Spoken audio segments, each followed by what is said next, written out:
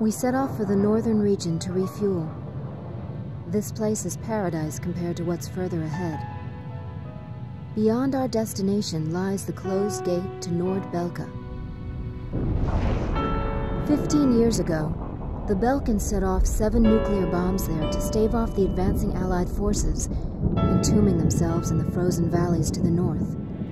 That bit of history should have been enough of a lesson for us all.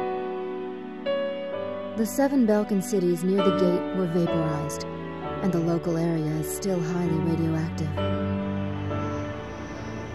Our landing point was in the state of North Ossia, formerly a haven for Belkans, but now entrusted to Ossia. If we refer to it by that name from the local, he'll put a scowl on his face and tell you that this is South Belka. Higher Lark meant a lot to us. Our flight training took place here on this airfield. On the base, we were surrounded by junior cadets, eager to hear war stories. The newspaper article about us written by that journalist Jeanette made it here faster than we did. Somewhere along the line, we had become the most experienced pilots in the entire war. Us, Captain Bartlett's nuggets.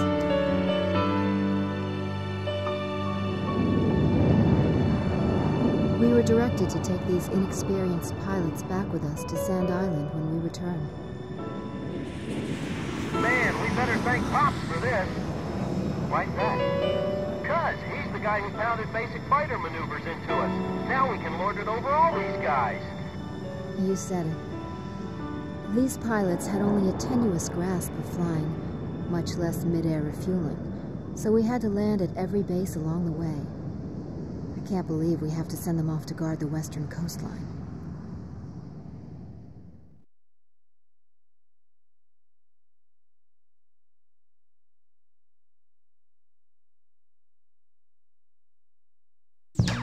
An SSTO craft launch facility lies to the east of our current location, McNeely Air Force Base. The facility was a collaborative project between Ossia and Yuktobania. It was built to be a bridge to outer space, with a mast driver 7.5 miles in length. Our radar has detected several planes from a Yuktobanian squadron approaching the facility from several directions. The facility is currently conducting pre-launch operations for an SSTO craft. The base commander will provide you with further orders.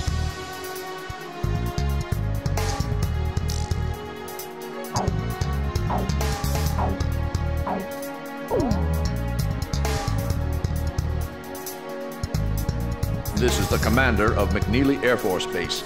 All units, including those refueling at this base, are now under my command. Engage the incoming enemy.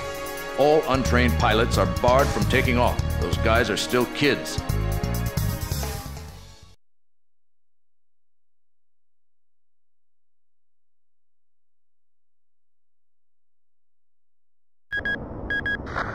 To launch. Commencing countdown. I remember this space center well. The mast driver was built by Ossia and Yuktobania as part of their collaborative efforts to construct an international space station. Our anti-war president used the surplus funds that came from cutting the defense budget to build it. Is that the Arkbird? The Arkbird, a white bird built as the first step toward the realization of the space station project. Now it's left its orbit and is just low enough to graze the atmosphere. It's coming down to pick up the laser cannon they're about to launch. They were building a bridge of peace that would span into outer space. Not anymore. The machinery meant for this peaceful mission was about to be used for our counterattack. Hey, listen. Yes? Isn't that thing supposed to work like a satellite?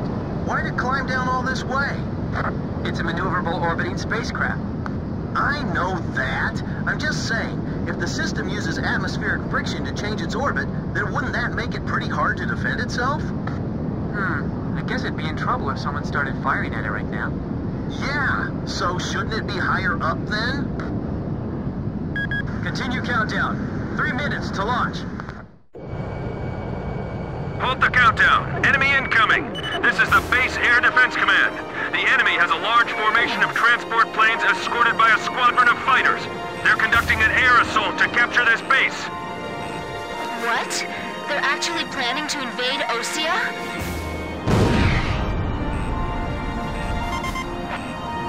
If we shoot the parachutes before the tanks detach, we'll smash them into the ground. You with me?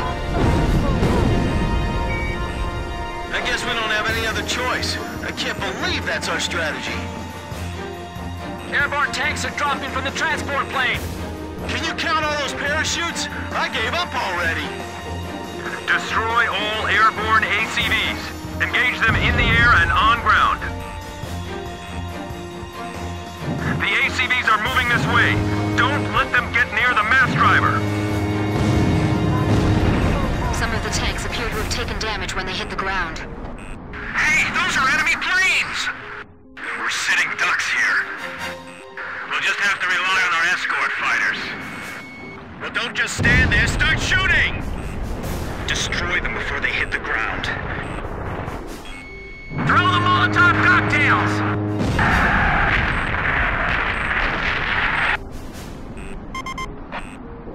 It's all over if the tanks break through. Blaze, do you think our forces are sufficient? I'd like to think so too. But they even had to call us out, you know. They're easy targets, hanging like that in the air. I actually feel kind of bad for them. We'll take over. The tanks are getting close. I can see them from here. What's the status on those airborne tanks? Grim, can you check? Several of them have already landed and are executing their attack. We should engage as many of them as possible in front of our defense perimeter. Yeah, I agree. Captain, the enemy is spread out over a large area. Should we split up to engage them? Roger. Don't worry, I can handle it. Archer, breaking off. The agility and speed of those tanks are far better than I expected. Our pillboxes are getting pummeled. We gotta protect them. That was a nasty shockwave. There's too many of them. We can't take them all out in the air. These machine guns don't even make a dent in those tanks. Number 12's parachute was shot away. It's infrequent. We need some help here. How much longer you gonna let it play target practice with us? This isn't funny. These tanks are gonna turn into our coffins soon. Attention Allied planes. Destroy all approaching enemy tanks. This is the Northeast Sector Defense Force. The enemy has broken through Pillbox 1. We're getting requests from every team to restart the launch. What are we supposed to do? Shoot at planes with our cannons? We're defenseless in the air. Guess we better start praying. All Yuktobanian ACVs destroyed. Our thanks to all Allied aircraft. That should be most of them. It looks like they've abandoned the ground invasion and decided to just destroy the base. Wipe out the remaining enemy forces. Make an effort to minimize any damage to the mass driver. Large number of cruise missiles tracked on the outer edge of our radar coverage. All fighters, engage and destroy these cruise missiles. Captain, can you detect the cruise missiles from there? I picked them up as well. They're heading for the facility. Look at all those missiles. The SSTO is gonna get hit if this keeps up. This is Flight Director Adam Gittleman. Continue SSTO launch. Recommence launch sequence. Attention all personnel. We only have one chance to launch. Let's all do our jobs and see this through to the very end. That is all. Weather team, roger. Flight control team, roger. Guidance team, roger. We're being pushed back, little by little. Missile trajectories detected. Moving to intercept. Seal off D block. Nobody's left in there, right? I can't shoot them all down. You'll do fine. Stay calm and you won't miss. My plane can't keep up with them. The catapult camera just shut off. Was the SSTO hit? The camera just malfunctioned. What about the final check on the remote measurement units? Sorry, sir. Remote measurement units check complete. We'll be safe here. Calm down. 4 minutes to launch. Hold them off till then. 4 minutes? We won't last that long! Blaze, do you know why the Ark-bird was built? Well, it sure wasn't built for missions like this.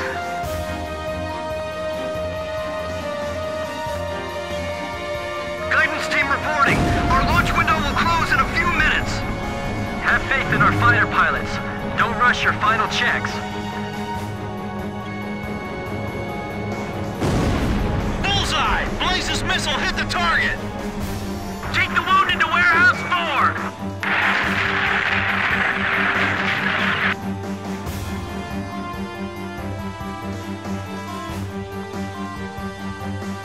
Flight control, your job is done. Evacuate the area immediately. We can't have any mistakes here. We're staying. Kid, is the launch facility safe? I can't tell from here. Good. I'll continue the operation. 3 minutes! 3 minutes to go! Whoa, that was close. Come on, we can't waste any more time. Target hit! Fox 2!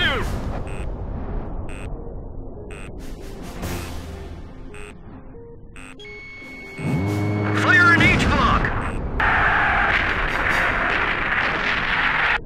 Communications, I want you to ensure all comm lines stay open.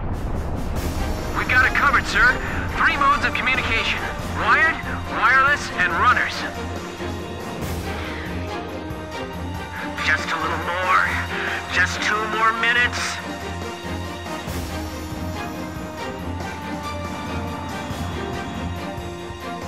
Fox 2! I hit it!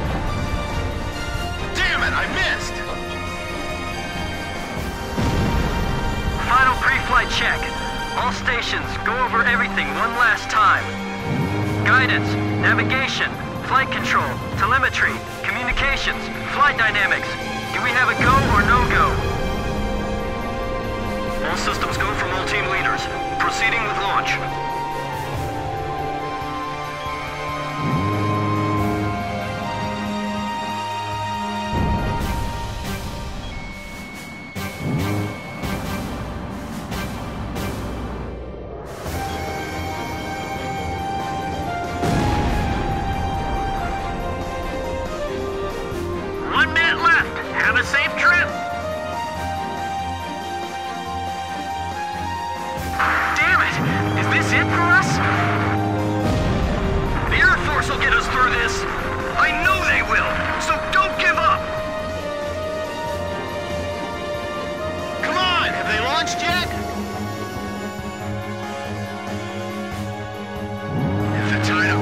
Change soon.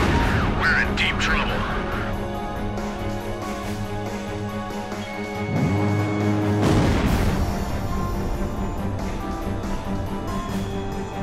Countdown. 20, 19, 18, 17, 16. Enemy planes approaching. Take cover. We're gonna launch this thing if it kills us. 5, 4, 3, 2, 1, 0. Liftoff! SSTO increasing speed. SSTO passing checkpoint 1. Passing checkpoint 2. Passing checkpoint 3. Mass driver hit by cruise missile.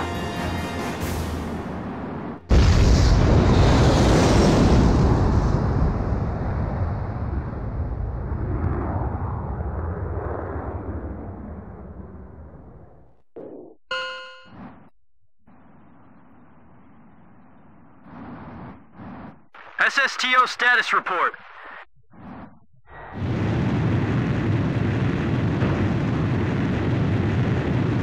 Everything's clear. All systems are go. Yeah, I'm seeing it now. It's a beautiful sight. This is great. Observation room reporting. The SSTO is climbing smoothly. Congratulations.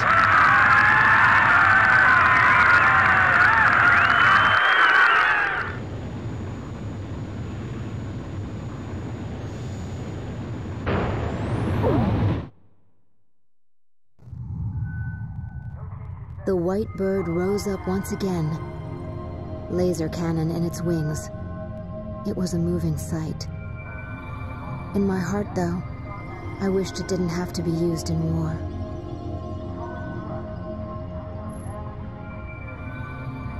None of them found out why the enemy targeted the base until much later. Of course, by that time, it was too late.